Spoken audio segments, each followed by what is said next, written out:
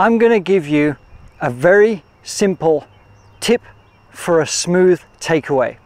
You see, what happens is we are often tense and tight with our hands and our forearms. I want you to get away from that because it's going to be more consistent. So I want you to accentuate the feeling of looseness. We want to be able to allow the wrist to hinge and rehinge as effortlessly as possible. Okay?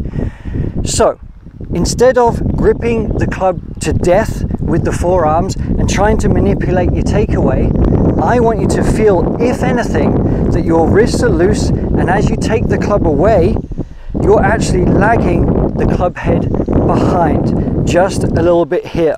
You do that and you're going to be in a very good spot with momentum.